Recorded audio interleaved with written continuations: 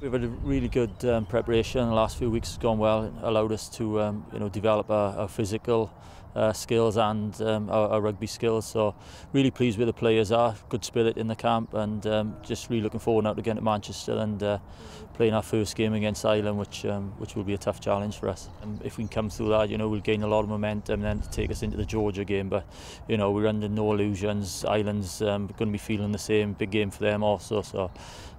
It's something we've spoken about as a group, and really looking forward to the challenge, and we'll prepare well for that.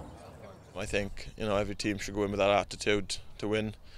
Having said that, we're going one game at a time. The focus for us is winning the first game, and after that winning the second game, and going game by game. As a team, we're going to keep our feet in the floor through victory or defeat. So, and there is stuff we need to work on, which we have put in a practice going into this championship. We know it's going to be a lot tougher.